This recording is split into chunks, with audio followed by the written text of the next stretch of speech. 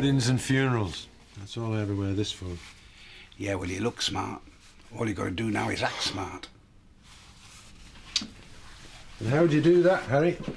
You look them in the eye and you make sure they believe you. Is that all? Ah, you'll be fine. You'll do just great. I hope so. Look, Harry, I know I was a bit rough on you at first, and I'm sorry about that. But thanks for all the support. Should we be thanking you? Standing up to Manny. You're a good man, Jack. Thanks. And for what it's worth, I think you're an innocent man as well. Well, it's worth a lot, mate. Right, Jack, let's have your vans waiting. Good luck, mate.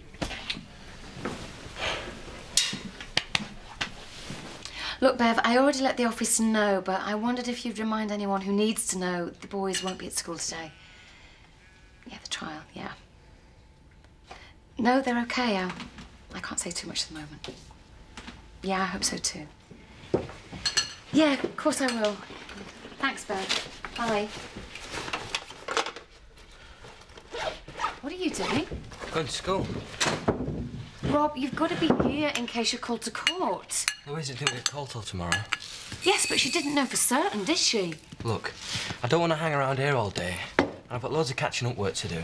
What if they send a car here and you're at school? Well, they'll have to pick me up from school then, won't they? Do you want to go with him? I've got enough work to do on the farm. Look, guys, I think it would be better if you were both in the same place. Well, tell him then. I'm staying put.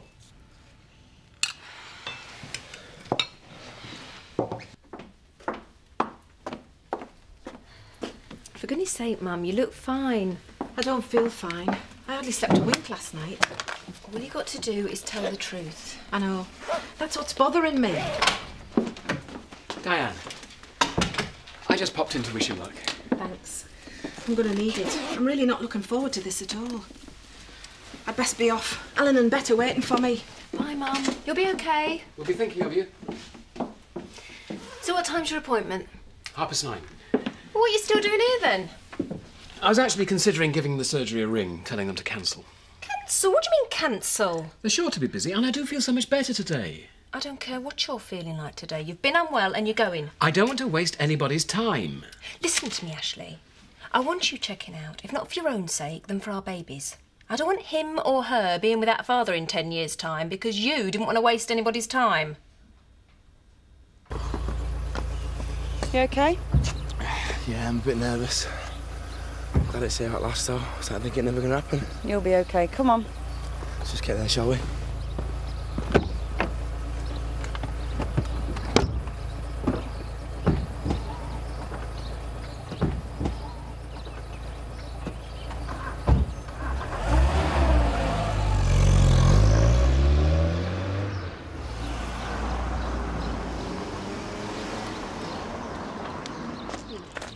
Gloating over your ill-gotten gains, are you? I suppose you're happy now you've stolen my future. Just ignore her. I'll certainly try. And you diddling little swine, we had a deal. Call yourself a professional. I think you'd better go. I think I will. Thank you. That's right. Sneak away, the pair of you. Slide off into your little holes. You should be ashamed of yourself the way you behaved to me. You're the one who ought to be ashamed for putting on a show like that in public. What do you think you're looking at? Eric! Eric! Oh! I didn't see you there, sorry. That's all right, I'm just on my way to work. Oh, my goodness, what have you done to your eye? Intruders. What? My latest acquisition, Dingle's barn. I was checking round it and disturbed them trying to break in. You poor man. Have you told the police? No, and I'd be grateful if you didn't either. If they thought the place was vulnerable and the insurance company found out, my premiums would go sky high. You should do something about that eye. Get yourself to the doctor. I haven't got time to hang around in a surgery for hours on end. Paddy might have something that would take the swelling down. I'm not a pet pooch. Don't be silly. You can trust Paddy. Leave it with me. I'll get back to you.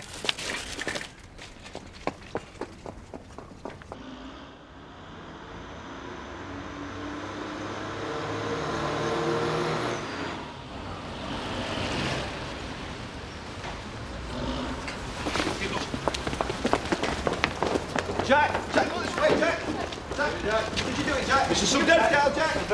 Jack, did you do it? Jack, give us a scout, Jack! All those cameras. Par for the course, Jack. Don't worry about it.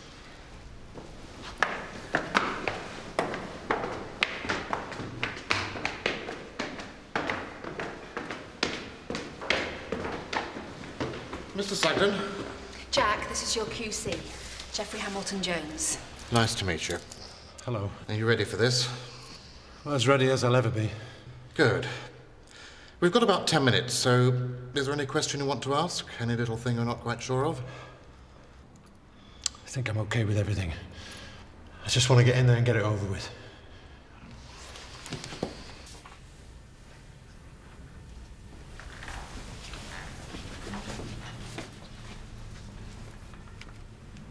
I hope you're not thinking of taking any of them. Paddy.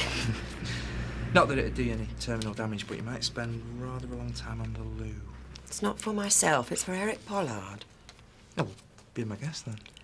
It's not a joking matter, Paddy. Eric accosted 2 burglars in the Dingles barn and got a very badly bruised eye for his trouble. What? Who'd want to break in there? Actually, I wasn't supposed to tell anyone that, so please forget I said anything, all right? What is all this, Gloria? I hope you're not getting too involved with Eric Pollard. I simply offered to find something to take the bruising down, that's all. If you've got nothing to offer, I'll just get on with my work. Hang on, I'm sorry, Gloria. I shouldn't have said all that. It's none of my business, really. Sorry. I appreciate your concern for my welfare, Paddy, but I'm a big girl now. I do know what I'm doing. Of course you are, and I haven't got anything in here that'll help reduce bruising, but I might have something next door, all right? That would be very kind. Right, I won't be late. Here it is. Sugden, court number 2. What's up there? People outside. It's creepy. Always draws a crowd, does misfortune. Yes, Betty's right. They're best ignored. They've got nothing better to do than gloat over a bit of scandal. Let's see, where are we? No need. There's Richie and Angie. Just follow them. Oh, look, would you like us to sit with you while you're waiting to be called? No, you go into the court with Bet. It's important Jack sees a few friendly faces when they bring him up.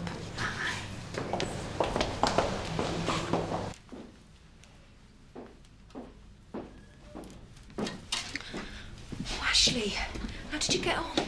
Well, the doctor said I appear to be reasonably healthy for my size and age. What do you mean reasonably? Didn't he give you a clean bill of health? Not exactly. Oh, Ashley, what's wrong with you? What did he say? He said I was overweight. Well, I could have told you that. Apparently, I need to lose half a stone. And what about your palpitations? Stress, apparently. There was no sign of anything untoward in my heart. Although he did say my blood pressure's apparently too high. Oh, Ashley. And he took some blood, which he's sending away for analysis. They'll check my cholesterol level, blood sugar, that sort of thing. He did say he didn't think they'd find anything. So what are you supposed to do in the meantime? Watch what I eat and take up regular exercise, which is why I intend to start jogging. Where are you going? Dig out some old rugby gear. What are you going to start today? No time like the present.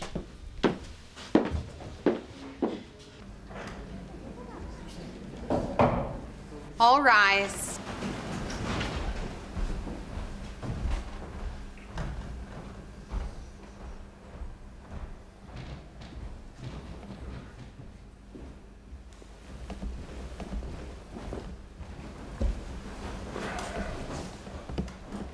Are you John Jacob Sugden? Yes. John Jacob Sugden, on count 1 of this indictment, you are charged with murder. The particulars are that on the 16th day of November 2000, you murdered Sarah Sugden. How do you plead, guilty or not guilty? Not guilty. On count 2 of this indictment, you are charged with attempted murder. The particulars are that on the 16th day of November 2000, you attempted to murder Richard Carter. How do you plead, guilty or not guilty? Not guilty.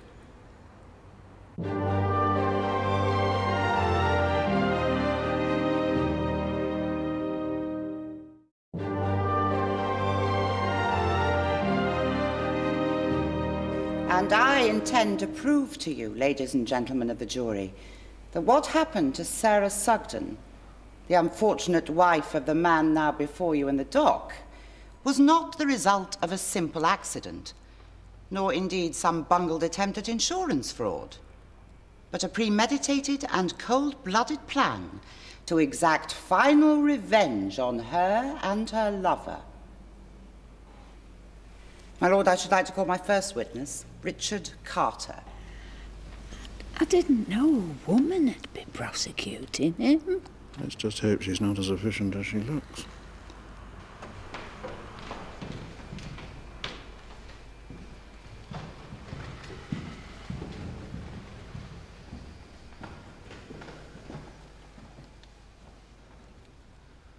Take the Bible in your right hand and read the words on the card. I swear by Almighty God that the evidence I shall give shall be the truth, the whole truth, and nothing but the truth. You are Richard Carter? Yes. And you live at Pear Tree Cottage, 18 Main Street, Emmerdale? Yes. Up to the 16th of November last, who shared that cottage with you? Sarah Sugden. The deceased wife of the defendant? Yes. Can you tell the jury what was your relationship with Sarah Sugden? We lived together. We were lovers. And at this time, was she married to the defendant, Jack Sugden? Yes, but she'd left him to come and live with me. And was this a temporary arrangement? No. We've been together for over 6 months. I'm ready to divorce him and marry me. You say you were lovers, Mr. Carter. Does that mean you were in love with Sarah Sugden? Very much. How much? I loved her more than anything I'd ever loved in my life. Would it be true to say that her death was a great loss to you? Of course it was. Mr. Carter, I apologize for any distress it may cause you to recreate the events of the night of the 16th of November, and indeed the events leading up to that dreadful incident. But in the interests of this case, it's essential that I take you through them now. It's all right, I'm fine now. Thank you.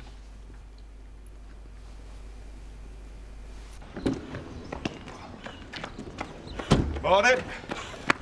Hey up, Vicar. Morning, Terry. What are you trying to do? Make us all feel guilty? I'm attempting to lose weight and lower my blood pressure. And would you say it were working? I don't know. You're the expert. What do you think? Oh, I think some decent gear wouldn't go amiss. Well, what do you suggest? Well, a decent pair of trainers for a start. And, well, maybe a tracksuit. Will that be very expensive? Think of it as an investment. Investment? Yes, that's good. I'd be investing in my life, wouldn't I? Yeah. Well, it's money well spent if you intend keeping it up. I do, Terry. Most assuredly. Yeah, well, I might join you myself if you fancy a bit of company. Really? Aye. I could do with losing a few pounds myself. Oh, that would be splendid. I'm sure your advice would be invaluable. Right. Go on, then. You don't want to stiffen up, do you? No. No, thank you. See you tomorrow, then. Yeah, I'll give you a ring.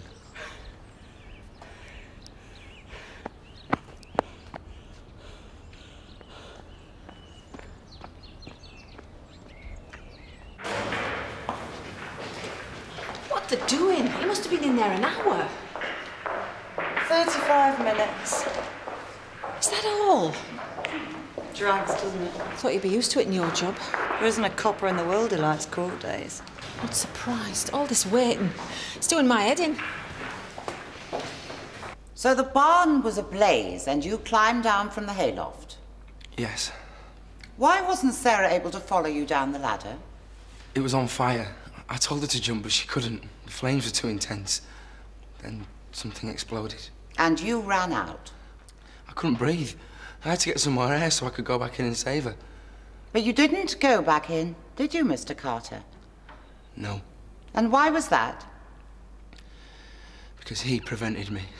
Who prevented you? Jack Sugden. I wanted to go back in, but he overpowered me. And was that to save you? No, it wasn't to save me. It was to make sure Sarah didn't get out alive. And how can you possibly know that? Because it was him that started the fire in the first place. You saw him? Oh, yeah. I saw him all right. Can we go back for a minute to the night before the fire?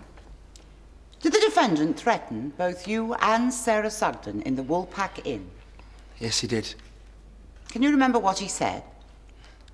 He said he swore to God that he could kill Sarah. Swore to God he could kill his own wife? He threatened me as well. What did he say, exactly? He said I could kill the pair of you. I'll be calling more witnesses in due course to verify this, my lord. What was the mood of the defendant at the time? He was out of control. There were people holding him down when I got to the pub. Restraining him? He attacked Sarah. He dragged her from a chair and he pinned her up against the wall. My lord, I must protest. The witness was not present during these allegations. Yes, thank you, Mr. Hamilton-Jones. Mr. Carter, you will only tell us about things you saw or heard yourself. Miss Browning. Mr. Carter, what was the mood of the defendant at this point? He was crazy. Totally out of control. Were you frightened by what he said? I was frightened for Sarah. It was like he hated her. You could see it in his eyes. What was Mrs. Sugden's reaction to his threats? She was just as frightened as me.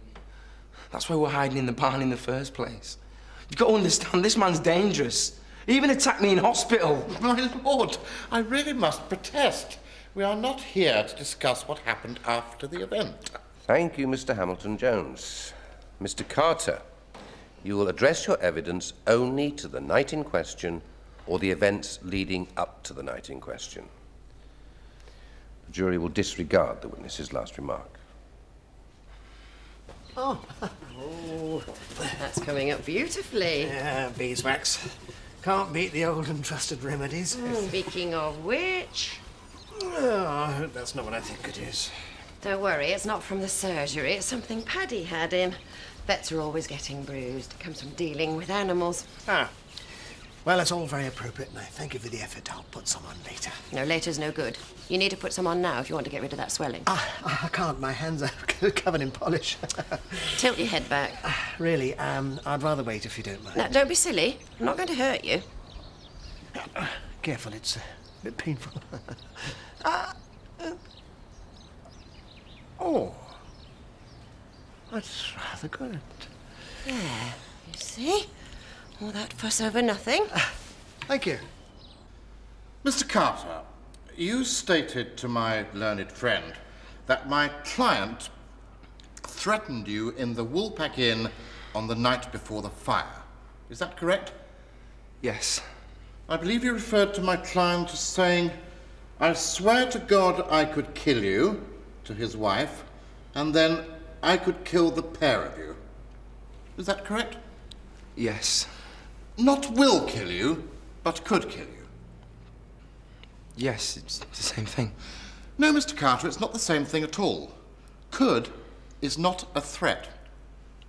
What my client was saying to you both, and we've already heard you admitting to leaving his 6-year-old daughter alone in your cottage, what he said was that he could kill you both for what you'd done, not that he would kill you both for what you'd done.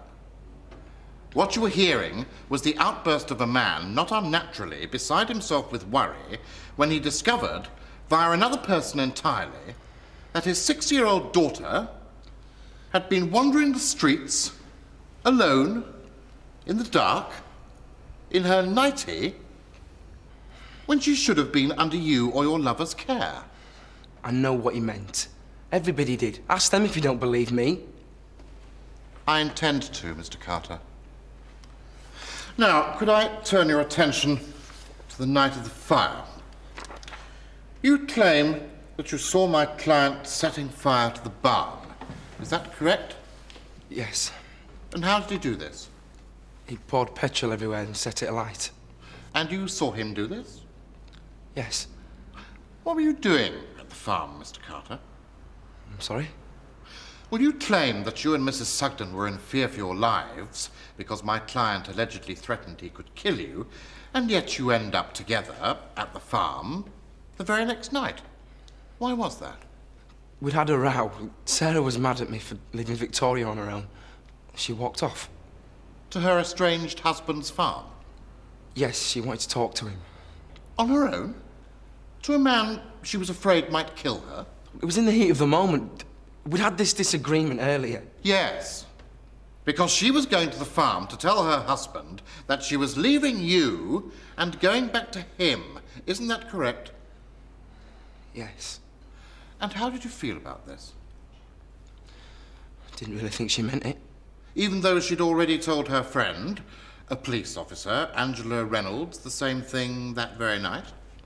Yes. Did you want her to go back to her husband? Of course not. I loved her. And you'd have done anything to keep her? Yes. She was so much a part of your life? She was my life. So, the woman who was your life decided to go back to the man she was lawfully married to, rejecting you. Is that why you lied to the police about my client setting fire to the barn? I didn't lie. I put it to you that you were lying then and that you are lying now, Mr. Carter, and that your lie is fueled by a desire for revenge on a man to whom you knew you had already lost. No! Fate dealt you a bitter blow, Mr. Carter. You lost the woman you loved twice. First to her husband, and then to the fire. But I put it to you that the first loss was by far the worst. That's not true. I loved Sarah. Say what you like, twist it as much as you want, but I saw him do it. I saw him light that fire. And it's the fire that killed Sarah, the fire that he started.